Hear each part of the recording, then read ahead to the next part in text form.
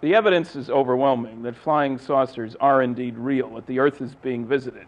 Some of the evidence is in the form of photographs taken from all over the world of UFOs.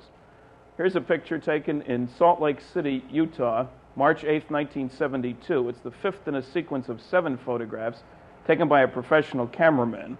We can see an enlargement of it here with a region of what I think is ionized air here and some kind of ports of one sort or another around the edge. This is March 1972. This was taken near Pittsburgh, Pennsylvania. The moon on the left, the object on the right, 2 witnesses, another witness across the street, pictures developed by the local newspaper, judged by a UFO group to be a responsible, respectable photographer, and a legitimate picture of a UFO.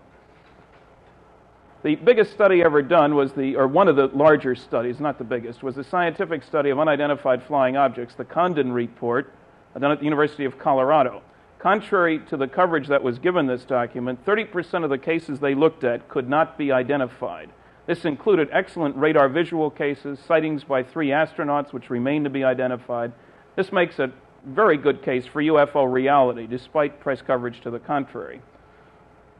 When you were talking about the little green men, you didn't hedge at all. You said they are.